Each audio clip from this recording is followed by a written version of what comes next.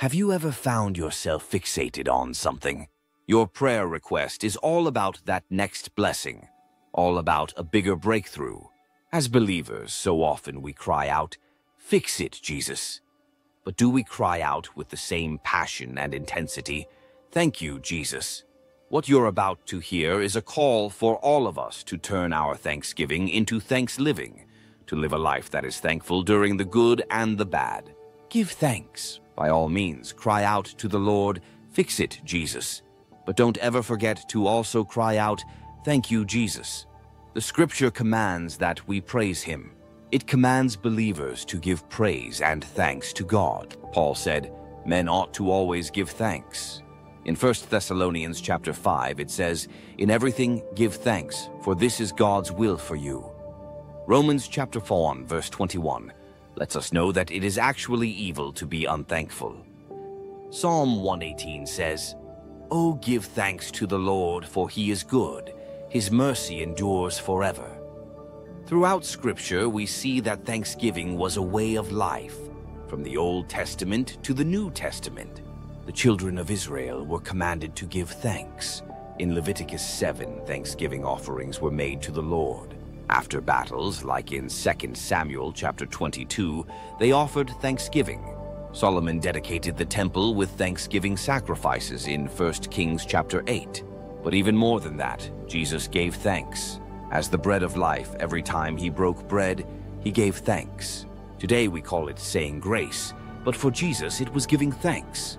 There is something about giving thanks that is supposed to echo in the life of a believer. Yet, we often find ourselves complaining. The sin of the children of Israel wasn't that they were a large group. It was that they were always complaining. The scripture says we ought to always give thanks. The scripture in Romans chapter 1, verse 21 reads, "For although they knew God, they neither glorified him as God nor gave thanks to him, but their thinking became futile, and their foolish hearts were darkened." This next segment is about the story in Luke 17 where Jesus heals 10 lepers. As you listen, ask yourself, how many of these lepers had a "Fix it, Jesus" request, and how many had a "Thank you, Jesus" attitude? There were 10 lepers in a nameless village on an ordinary day, and Jesus was walking by. They were not on Jesus' agenda. Scripture says Jesus was on his way to Jerusalem, passing through Samaria and Galilee. Between these regions lay this village. It was just an ordinary day for these 10 lepers, except that Jesus was coming by. These lepers were outcasts, shunned by society. They had the dreaded disease of leprosy, which had no cure at the time. It would eat away at their flesh, leaving boils, sores, and open wounds. They were weakened, some lame, and cut off from society. Who knows when they last saw their children or family? Everywhere they went, they had to yell out, "Unclean! Unclean!" Their skin would be white like snow, and they tried to cover it up so others wouldn't see.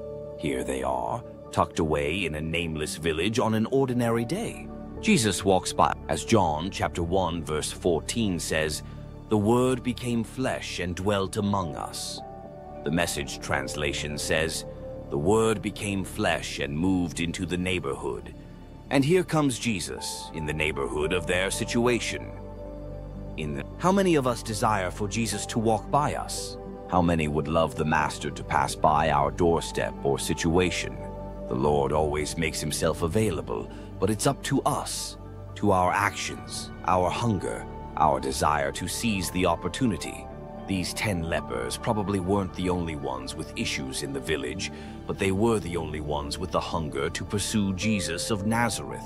So don't let Jesus pass you by. Don't let the Master walk through your neighborhood and not touch you. As Jesus walks by, leprosy has attacked their larynx and vocal cords, so they couldn't shout. They could only lift their voices. They saw Jesus from a distance, having heard of his miracles. Blind eyes opened, lame feet restored, possessed people set free. This was that Jesus, and they seized the opportunity, crying out, "Jesus, Master, have mercy on us." If you are wise, you'll say the same tonight. Jesus looked at them and said, "Go, show yourselves to the priests." He didn't stop. spit on the ground, or tell them to lay down or dip in the Jordan 7 times. He just spoke, and as they obeyed, their boils disappeared and their flesh was restored. As they walked away, one of them noticed what had happened. To be thankful, you have to be able to see the goodness of the Lord. You need to be able to count your blessings. Think of all the things God has done for you, the car crash He prevented, the peace He gave you, the healing He brought about. You have to see it and give thanks. This man saw what Jesus had done, but he didn't stop there. He thought, I know the Master told me to show myself to the priest, but I can't just walk away from what he's done. I have to go back and find him. He returned to Jesus, filled with gratitude, saying, Thank you, Jesus. I don't know how you did it, but thank you. When was the last time you told Jesus thank you? The breath in your lungs right now, that's from him. Jesus wants to know, have you stopped for a moment to say thank you? To live a life that is thankful, you must choose to see what you're thankful for. Verse 15 in Luke 17 convicts us because it shows that not only did the healed leper receive a blessing, but he did something with it. God wants us to do something with the blessings, grace, and mercies he has poured into our lives. This one leper who came back to thank Jesus is an example for us. Jesus healed all 10, but only this one returned. And for him, it wasn't just healing. He was made whole. This story reminds us to be like the one leper who went back and said, thank you. He was the one who received not only healing, but wholeness. Let the lesson be that you too should return to him and say, thank you.